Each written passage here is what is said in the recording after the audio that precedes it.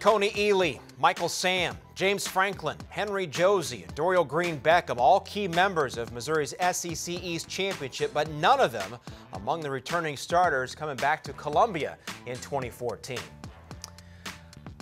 Hi everybody, I'm Ray Crawford. You know, receiving alone, Missouri lost 63% of their production from a year ago, but our insider says not to worry. Tom Ackerman is that insider who's been covering Missouri sports for over 15 years, and he joins us now. And Tom, why don't you think there will be a big drop-off at receiver this year?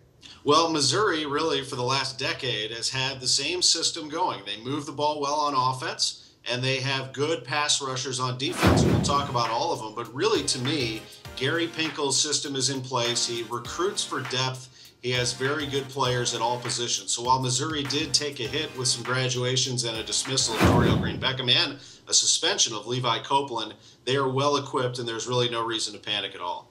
We got a good look at quarterback Matty Mock, who was forced into duty with injuries to James Franklin. He was named to the SEC All-Freshman team. Is he ready to take that next step and lead this offense? He is, and he'll have some good receivers to throw to. I mean, Bud Sasser and Darius White. He's got Jimmy Hunt. He has some freshmen he can throw to. But Matty Mock is one of the best quarterbacks in the SEC. He proved last year when he had some pressure on him. I mean, he came in the Georgia game. He led the Tigers to some big wins. He can handle pressure. He's very tough, very intelligent, kind of like a Chase Daniel.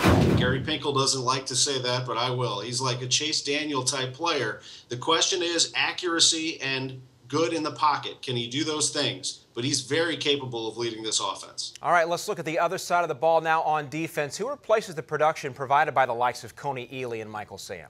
I don't believe they will have a drop-off here. Now, linebackers, interior line, secondary, I think there are all questions as to whether they can carry the load and be tougher against the run and the pass. But at defensive end, no problem getting after the quarterback. On one side, you have Shane Ray, who is kind of an edge rusher. But on the other side, maybe the best player on this team, Marcus Golden. He's a bull rush defensive end, 6.5 sacks last year as a backup. He's a tremendous player, and he'll be very tough to stop. Well, there aren't many teams out there who can say they went 6-1 away from their home stadium a year ago, but Missouri was able to do that. So what do you see for the Tigers in 2014?